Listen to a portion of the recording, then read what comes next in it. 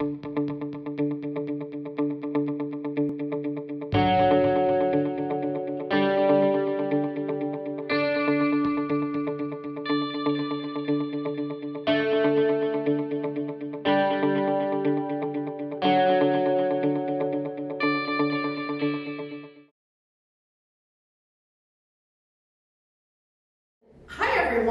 welcome to Virtual STEM Club Crazy Catapult. I'm Sandy, and today we're going to take some dowels, a cup, some rubber bands, and we're going to have fun building this crazy catapult. You should have already picked up your Take-and-Make bag, and inside that Take-and-Make bag, you're going to find 6 dowels, 2 cups, just 2 in case you end up cracking one, and then a bunch of rubber bands. And we're going to take those parts and build your catapult. We're ready to put our catapult together. The one thing that you will need from home is a pair of scissors to poke some holes in your cup and cut your rubber bands. We are going to take 3 of the dowels and we're going to lay them out in a triangle shape, and then we will take 3 of the rubber bands that you have in your Take-and-Make bag, and we're going to wrap the ends with the rubber band to hold this section together. Once we've got that completed, we'll add the next 3 dowels. Alright, so we will take our first rubber band and wrap these 2 dowels together. Now don't start cutting your rubber bands yet. That comes when we get to the cup portion of the project.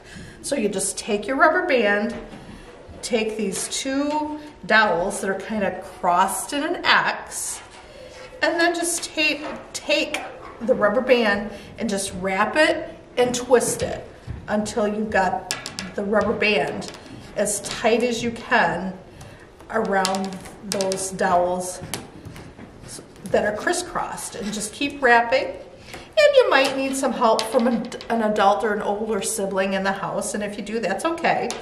But once you've run out of rubber band where you can't pull it and twist it anymore, you're done, and you will have something that resembles this. And we're just going to do that same type of thing for the next 2 corners, or adding the dowels. So just wrap till you're done with the rubber band, and then move on to the next corner. Now that we've got our triangle made, you're going to see it all together like this, and it's all attached. We're going to take the next 3 dowels, and we're going to lay them one in each corner, and you're just going to take rubber bands and attach each dowel in the corner that already has rubber bands. Once we've done that, once they're attached, then we're going to lift it up and complete the second triangle at the top. But first we need to get them attached at the other 3 corners. So that's all you do, is just take a dowel and a rubber band and get started. All right, so just take another dowel, lay it across where you've already got 2 dowels joined, take another rubber band, and just do the same thing.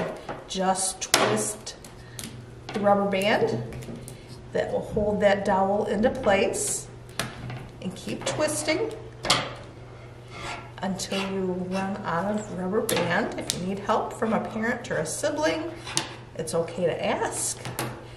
And then once you've got it all twisted, this is what it's going to look like. Then you'll continue doing that with the 2 remaining dowels, and then we'll go on to the next step. Now that the 3 additional dowels are attached, you're going to have a shape that looks kind of like this. It doesn't seem like it's going to work, but it will, because we've got one more step. We'll lift these dowels and attach them together at the top. All right, we're on to the finishing step of the frame of our catapult. So just take your topmost dowel, lift it up, lift the other 2 up, and across them, and you're going to have what looks like 3 triangles, and we're just going to make them as even as possible at the top. Take another rubber band and wrap that one just like you've done all the other corners. You just keep twisting your rubber band around the dowels until you run out of rubber band. And then we'll add the cup.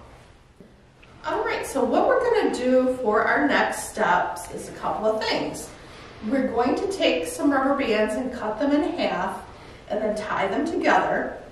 We're going to poke some holes in the cups, and then we're going to tie one of the ends to the cup in the 3 different holes that we're going to poke. And then we're going to tie the rubber bands to each of 3 corners to form our catapult, sorry. Once we're done, we're going to be able to see how far we can get things to fly out of our catapult. The first thing we're going to do in our next steps is poke holes in our cup. Or if you have a round hole punch at home, you could use that instead of scissors.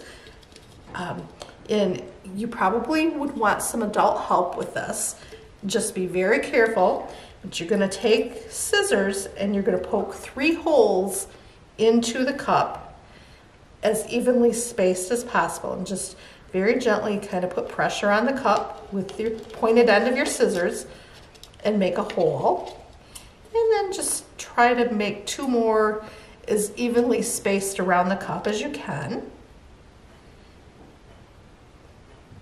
And you just want your holes big enough to be able to thread your rubber band through them. So I need 1 more. This looks like the spot. We'll poke the hole. Okay, so we've got our holes, and now we're going to take 6 rubber bands and just make 1 cut in each rubber band. And just, you might have to get it there, like that. So we'll have 6 rubber bands.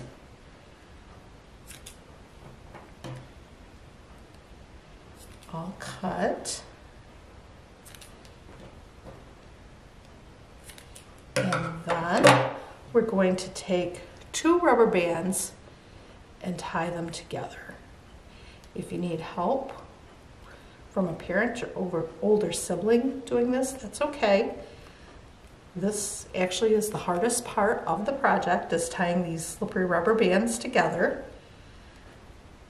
So just tie a regular knot into your rubber bands so that you have 3 pieces when you're done.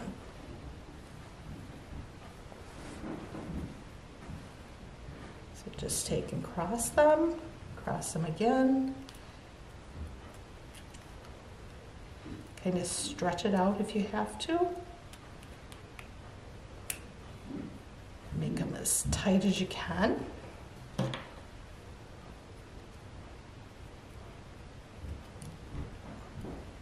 Until you have your 3 pieces of rubber band now.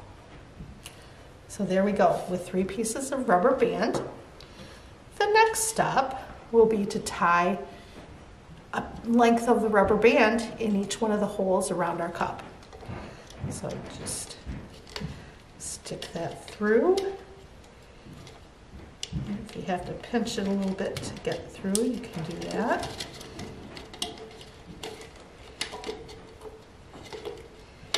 And just tying a simple knot, tying your rubber band around your cup.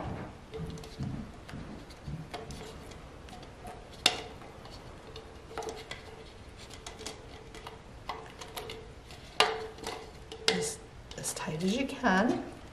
Take your next piece of rubber band, put it in the next hole.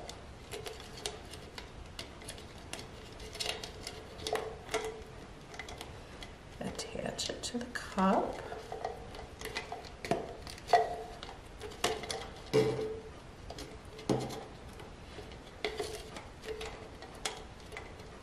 rubber bands are kind of tricky. It's kind of noisy tying the rubber band to the cup too.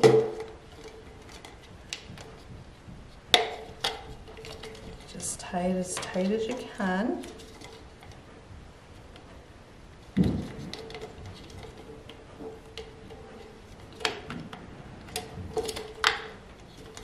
And now our last one.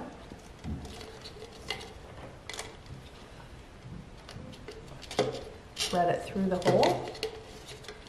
Make your knot.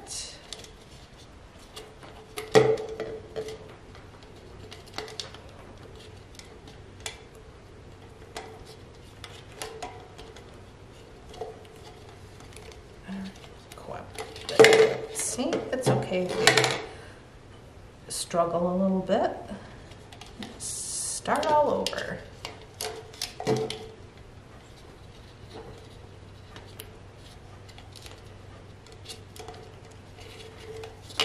Tie it tight.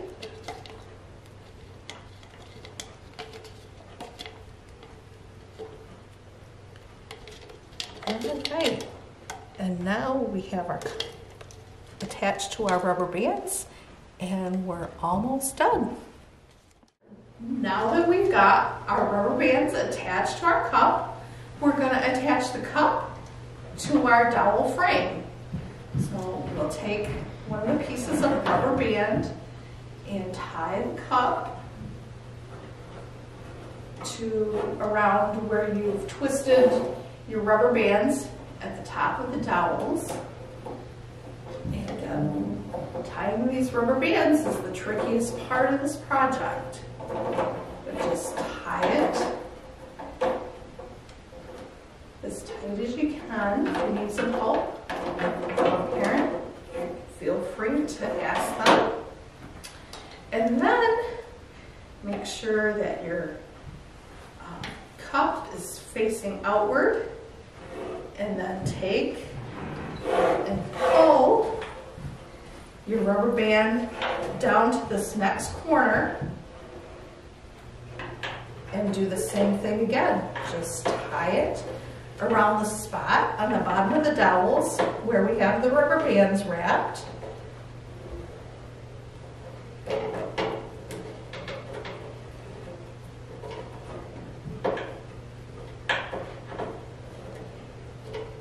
And it's okay if it seems like we're stretching the rubber bands, because that's what's going to make whatever we put in our cup shooter fly.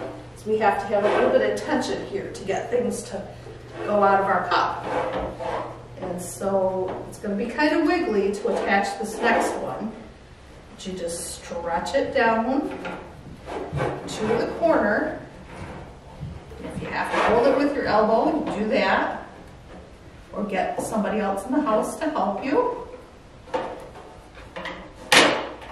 And we'll just tie our rubber band.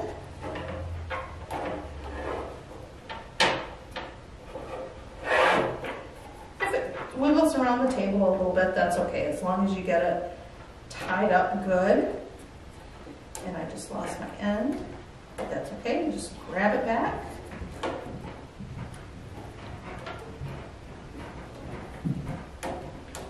Tie it good and tight.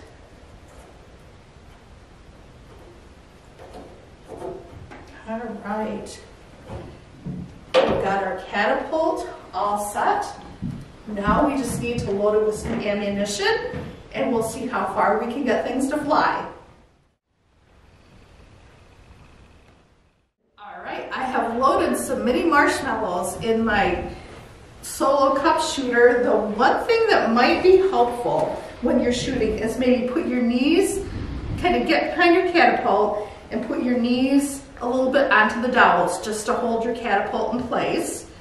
You're going to take your cup, pull it back, and let it go. You can try many different things to shoot out of your catapult. You could try scrunched up paper, cotton balls, lighter things. The heavier things are probably not going to go with your catapult. And you can just test it out and see what happens the further back you pull it, to see how far you can shoot things and whether you aim it towards the air or to the ground. But yeah, just have some fun with it and see how far you can get things to fly.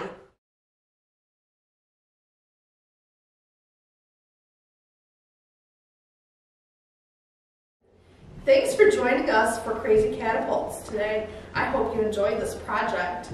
If you have any video or pictures of you putting together your catapult, I'd love to see them, and you can share them with us at the email address on the screen. I look forward to seeing you next time. Bye!